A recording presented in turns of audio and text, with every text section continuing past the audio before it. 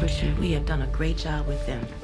They are great, but they're not going to Wimbledon like this. Not with hitting with you and me on those raggedy courts.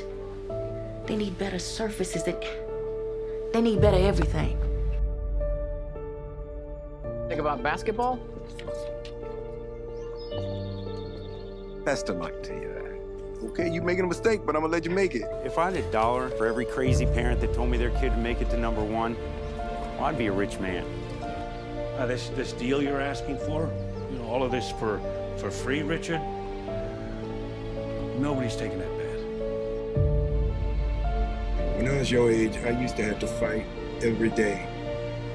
If it wasn't the Ku Klux Klan or the police or the white boys from the next town, somebody was always beating on me for something.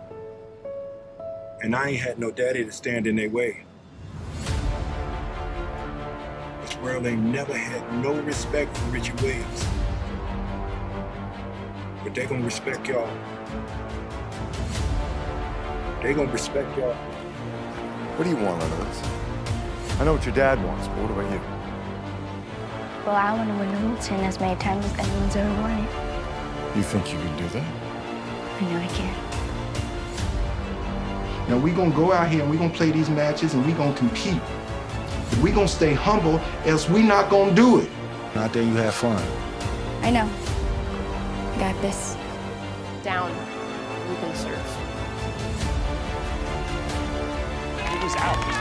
Call it. Who's out?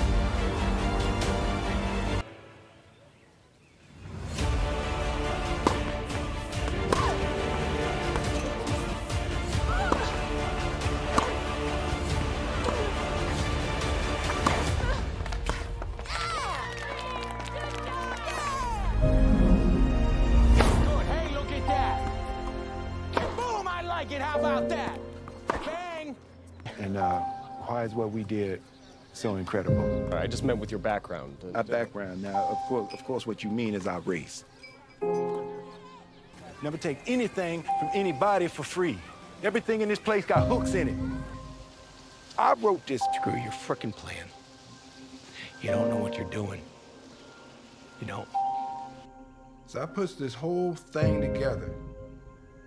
And now everybody seemed to know better than me. You're just scared. You're just scared. Scared you will fail. Scared that the world will look at you and see another dumb nigga. I haven't been no great daddy. But I've never done nothing but try to protect you. This next step you about to take, it would be hard for anybody.